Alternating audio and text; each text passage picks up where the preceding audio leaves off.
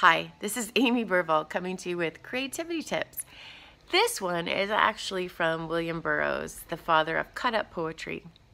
Now, I'm a big fan of cut-up poetry, and I heard that both Kurt Cobain and David Bowie used cut-up poetry as a method to write lyrics. There's something beautiful about the serendipity of it all.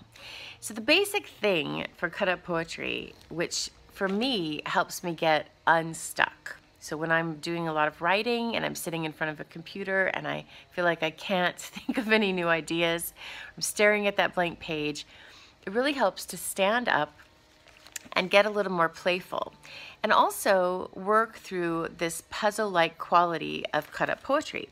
So I cut up words and I stick them into little bags like this. This is my nouns, my adjectives, that kind of thing.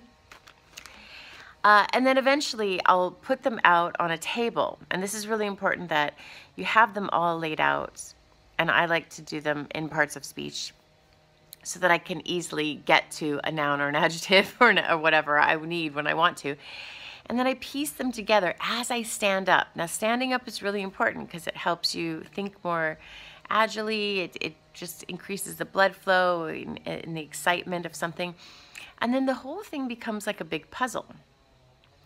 And even if you just create like a few little poetic phrases or funny captions for images, if you want to overlay them like I do, this really helps with the feeling of accomplishment, because you've done something, you've completed something, and you've made something creative, but it didn't take too long, and no one's judging you. And the beauty, of course, is in the constraints. I talked about that in a previous video, creativity and constraints.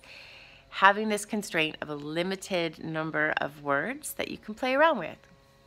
So next time you're stuck, try a little cut-up poetry. I actually hire my daughter to find really cool words, typography, interesting fonts, colors from magazines, and then I keep them in these little bags, and when I'm ready to use them, put them out on the table. Think about how you might use cut-up poetry to get unstuck, and if you're interested, there are a couple online magnetic poetry tools you can play around with as well.